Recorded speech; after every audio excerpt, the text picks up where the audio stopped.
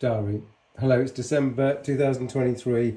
I'm here to convince you that the Acer Aspire A517-52G, which is the laptop you are looking at, is worthy of your consideration if you are looking for a pretty fast laptop with a large 17-inch screen, an Intel multi-core processor, and loads of upgradability.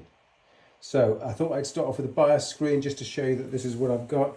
It's an Acer machine. We've got 8 gigs of memory here.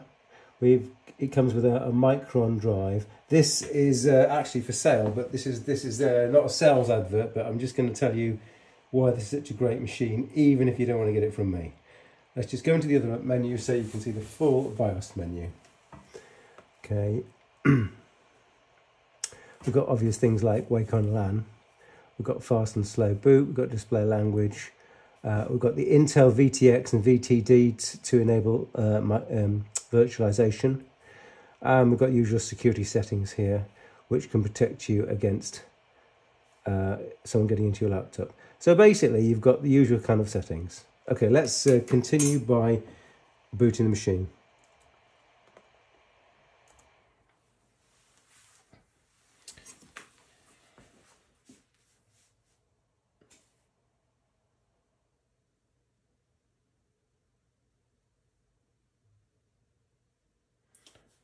So this is a fully capable Windows 11 system. So it's got the right security chips in the BIOS. And of course it's also got a fingerprint reader here. So okay, we've booted Mr. Laptop. I thought I'd just show you a few little things as to why I'm so impressed with what you get for this laptop. Again, this is the Acer Aspire laptop. It's a 17-inch variety. We have got, in no particular order, a pretty decent graphics card in this machine. So I've started Windows Systems Information.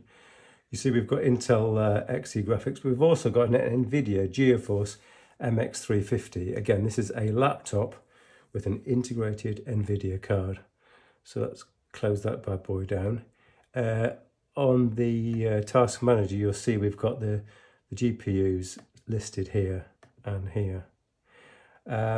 You'll see that in terms of systems information, we've got an 11th generation i5, which starts at 2.4 gigahertz. I believe it can go to over 4. We've got 8 gigabytes of memory installed. That's 4 gigabytes on the motherboard and 4 gigabytes on a removable SODIMM. So I believe you can at least put 16 gigabytes in there. So you'll have 16 plus 4. That's my understanding, at least. This is running Windows 11 Home. It's fully Windows 11 compatible, so it's got all the necessary security chips on the motherboard, so you can have Windows 11. If this was my machine, I'd probably make it a developer machine, and so I'd be able to get the 23H upgrades already.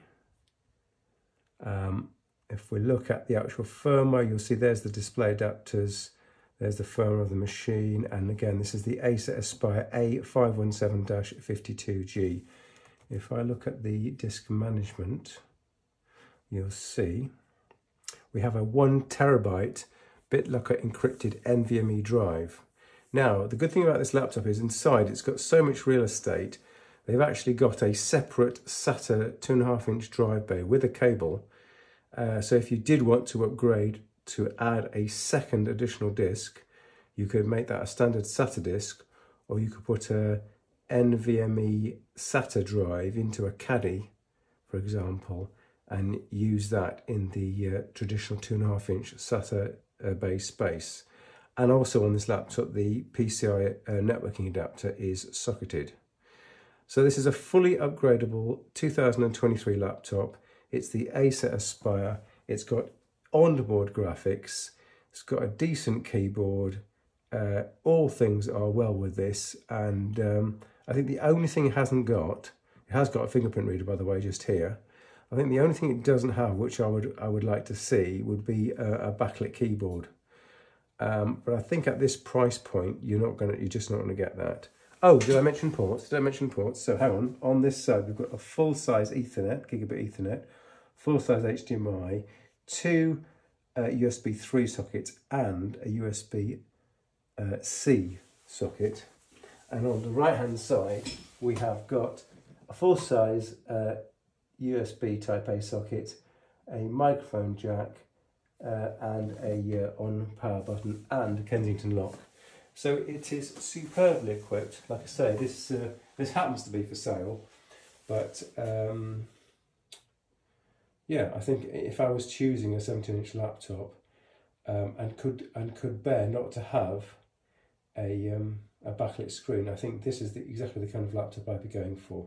By the way, it's got 4 cores and 8 threads, which I think is pretty much okay for anyone not doing a serious amount of processing.